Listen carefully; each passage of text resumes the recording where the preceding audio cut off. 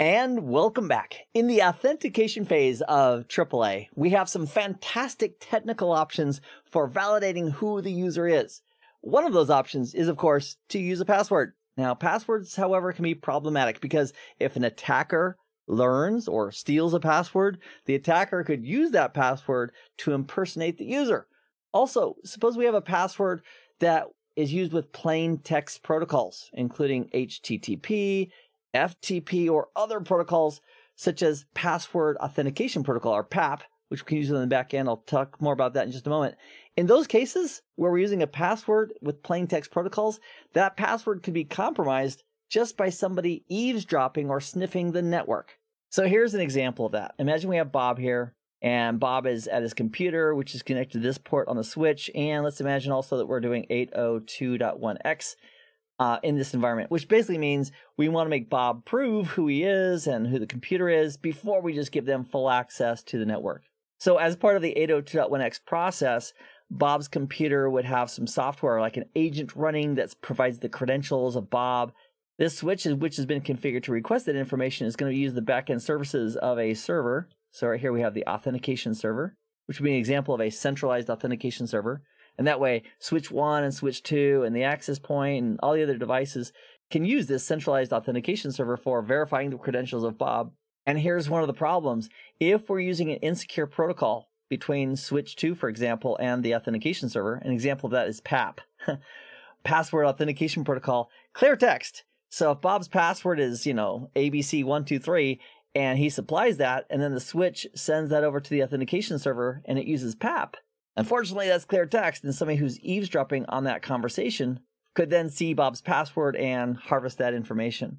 So if we're using like an LDAP server, a backend server for authentication that supported PAP, that would be a significant weakness in our infrastructure because that traffic with an LDAP server using PAP is not going to be protected. Now, there's also options for accessing LDAP, which are secure and not secure.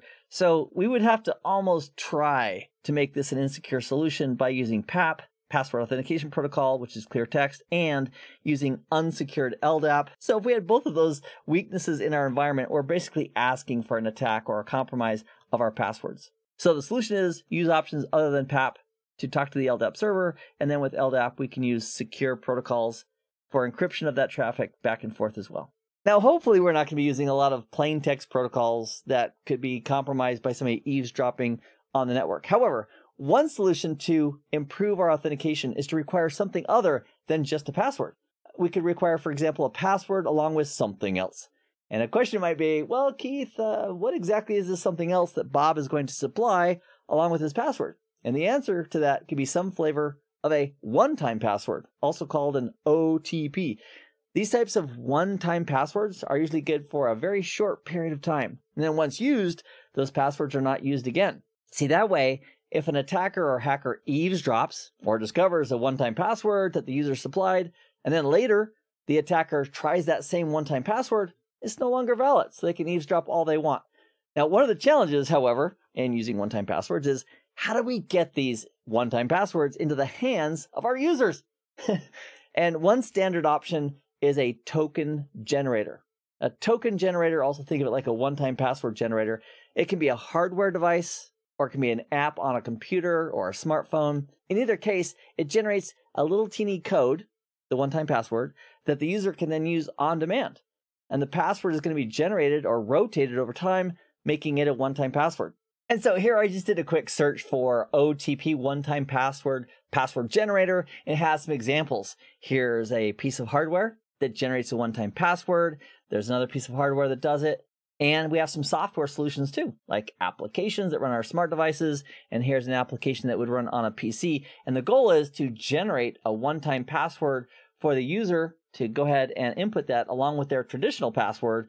And that way we can verify it really is Bob or the intended user and not just some attacker who wouldn't have access to the one-time password. Now, there's a few different options regarding on the back end how these one-time passwords operate. One option is a time-based one-time password, also called a TOTP, for time-based one-time password. So for that, we could use a physical device that generates the token or the code, or we could use an application, as we looked at a moment ago, on a computer or a mobile device that creates that code.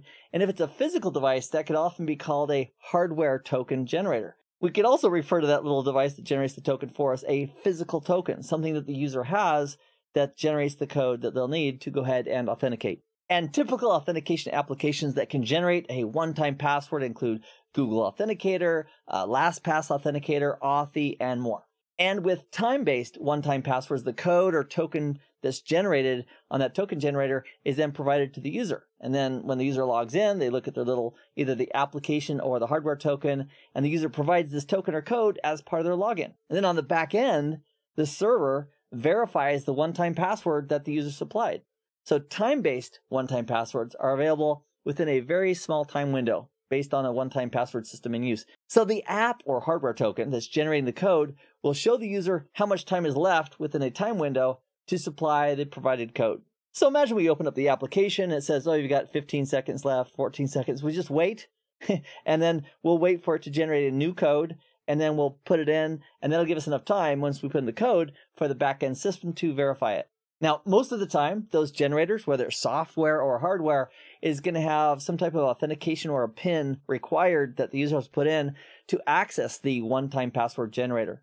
Now, another option, again, this is behind the scenes because the user may not even know or care how this works, but another option instead of using time-based one-time passwords is use a HMAC one-time password or HOTP. So if our one-time password system is using HMACs, which stands for Hashed Message Authentication Code, it implies that we're using some hashing and we're also using some secrets such as a key for the calculation. So with an HMAC-based OTP, which could be called a HOTP, the one-time password, theoretically, it could be valid for a longer window of time because it uses hashing and the key for the secret instead of just being valid for like 60 to 90 seconds.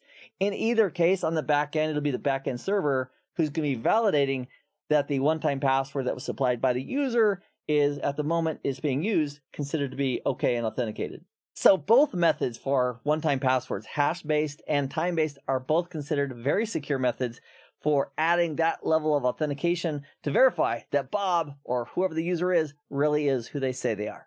And let's use this example once again with Bob here. And for Bob's authentication, we're requiring to use a password for Bob and also a one-time password. So he gets out his little key fob or software application that generates the code. He puts in his username. He puts in his normal password. He also supplies the one-time password. And then on the back end on the server, when it gets that information, it can actually refer to an external server for the one-time password, which can verify whether or not Bob's one-time password he supplied is correct, or it could be an additional service that's running on the same physical hardware. But in any case, it's doing the additional check on the back end to verify that Bob is who he says he is by checking his password and also verifying the current one-time password that Bob put in. And with the time-based one-time password, Bob's one-time password is only valid for 60 seconds.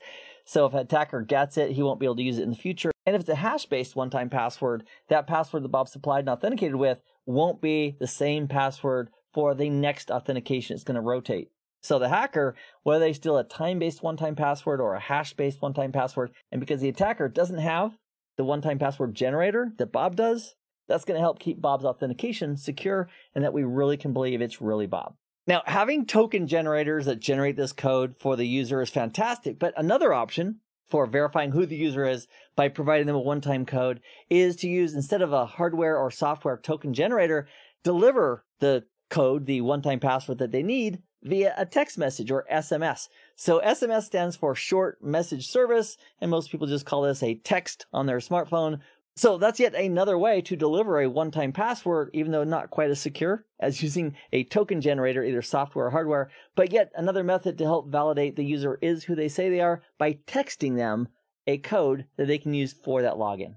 Now, another method to consider when we're validating a user would be an automated phone call. So if the user is logging in, the user can confirm their username and password, and then an automated phone call could go to the phone that they own, and then they could, with their voice or with the keypad, continue the authentication and or permit that authentication to happen. Now, if somebody gets locked out of their account, it's also pretty darn important and essential, I'd say, to provide some backup mechanism for them to get back in. And the more self-serve options we have for our users, the less it's going to cost to maintain and support our authentication system. So one of the options as a backup for our users is to give them or provide the ability for them to create a static code. And this static code can then allow the user to reset their password or recover their account when they need to. So in cryptocurrency, we have things like hardware wallets and software wallets and paper wallets. Those are all typical. And most of those options include static codes for the ability to restore those wallets in case of emergency. We want similar functionality for users to recover and get access back in. And having backup codes is one of those options. Another great option we have for authentication is push notifications. With a push notification, when the user attempts to log in, a message is going to be pushed to their mobile device. And then they'll have to respond to go ahead and continue with the login. Now, a significant benefit of push notifications is that if our account is being attempted to be logged into by an unauthorized person or individual, we can, with the push notification, we can decline and reject that login attempt based on that push notification that comes to our mobile device. And that way, just from the push notification, we can actually specify that, no, don't let that person log in, which is really, really handy. Not only does it let us decline the login, but it also is a wake-up call that, hey, somebody else is trying to log in to this account. Another excellent resource that we can use as part of the authentication is a smart card.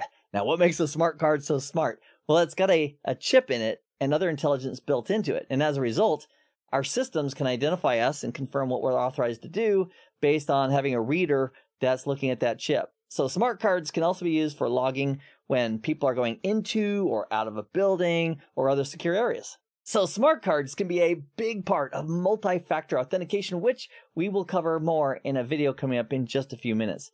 Now, one of the challenges that we may face in organizations is how do we authenticate a user like Bob and give him multiple rights across the enterprise and not force Bob to re-log in every time he accesses another resource like a printer or a file system and so forth. One solution to simplify the administration and the access is the concept of SSO, which stands for single sign-on. If we have a system that supports single sign-on, like Microsoft Active Directory, that means that Bob the user can authenticate one time when he logs on. Then in the background, the entire system and all the resources that Bob or the user has access to will be provided or given to him without re-authenticating every step of the way. And again, one example of this is Microsoft Active Directory, or called AD, and its directory services. So the Active Directory would have the user log in one time, and effectively, when that user logs in, they're logging into the entire domain, and the entire domain and all of its resources that Bob's entitled to, Bob can have access to without having to re-log in. Now, one little snag with single sign-on. Suppose there's multiple organizations, and organization A and organization B, and they want to share resources between them, between the users, and they want to make it easy for users in one organization to access the resources in both. In that case, they could use the concept of federations. This is where organizations' directory services from company A trust the authentication performed in the second organization, like organization B or whatever directory service they're using, and provides the user access without forcing them to log in a second time. So according to Webster's dictionary, this uses the concept of attestation, which is a declaration that something exists or something is the case. So in the case of federations, we could have one domain or one organization's directory services and the other organization's Active Directory services effectively trust each other so that authentications that happen here can be communicated to the second domain, and the second domain can say, okay, I believe it. I know that this is a valid user, and automatically give them the rights without having them log in again. So in the case of federations, it's the single sign-on in one system which validates or verifies a user's authentication, like for example, domain A, for the benefit of that same user being trusted over in domain B. So in this video, we've taken a look at some techniques and methods that we can use to better authenticate an individual. And one other aspect that we really didn't touch on in this video was biometrics, which is helping to further verify and authenticate a user when they're connecting or accessing a network or a system. So in the next video, you and I get to focus on biometrics as part of authentication. It's going to be a blast. I'll see you there in just a moment. Meanwhile, I hope this has been informative for you, and I'd like to thank you for viewing.